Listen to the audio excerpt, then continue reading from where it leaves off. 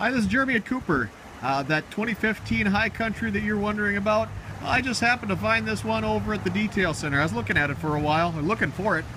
As you can see, nice looking rig, just a little dirty, hasn't been cleaned up yet, but it's just ready to get detailed and put up on the lot. As you can see, just a bunch of dirt really.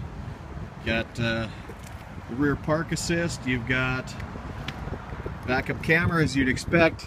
Looks like there's a couple pieces in there or something, I'm not exactly sure, but it's a retail vehicle. I'm sure whatever that was is going to be replaced. This will be a certified pre-owned when it's all said and done.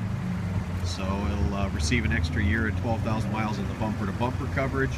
It will also get you 2 years of the free oil changes, tire rotations, and vehicle inspections. So you can see we got the signature High Country leather. Back seat still in nice shape, just has a couple spills on it. Of course, that'll get all cleaned up. Looking in through here, you'll see we've got the infotainment center. In the center stack, you also have dual zone climate control, adjustable pedals. You have the cargo light out back, as well as the rear park assist and lane departure warning. This one does have the safety package on it. You can see Bose audio down there. I guess one thing that you'd probably expect is this one does have XM radio as well. Let's see here. In the center stack, of course, of the instrument cluster, you have, of course, a couple trip meters, fuel range, oil life. You can see it just got through being through its recon process. Tire pressure, fuel economy, with a best of 26.9. That's pretty respectable. Speed limit, basically it'll tell you on most roads what the speed limit is. That's pretty sweet. Engine's been alive for 952 hours.